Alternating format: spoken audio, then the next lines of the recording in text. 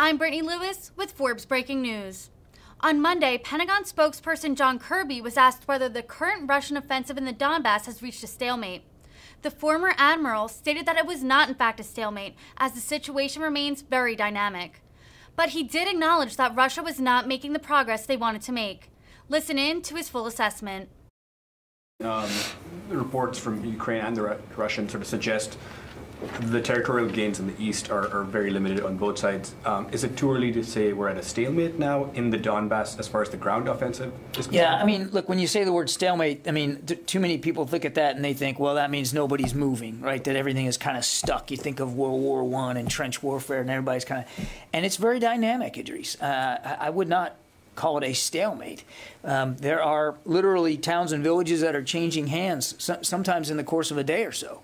And we assess that the Russians continue to make incremental progress, moving down from the north, pushing down into the Donbas area from the north of that area, particularly along a line of axis coming out of a town called Izium.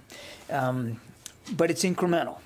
And it's still plodding, as I've said it. It's slow and it's uneven, and they continue to meet a very stiff Ukrainian resistance. So, no, we would not call it a stalemate in the classic sense that just everything is frozen. It's not frozen. There's a lot of artillery going back and forth. There's a lot of movement back and forth. It's just that when you take two steps back in the aggregate, you don't see the Russians really making a lot of progress over the course of time. We still believe that they are behind their own schedule and that what progress they're making is very limited in terms of just geographic reach. Jen? John, I'd like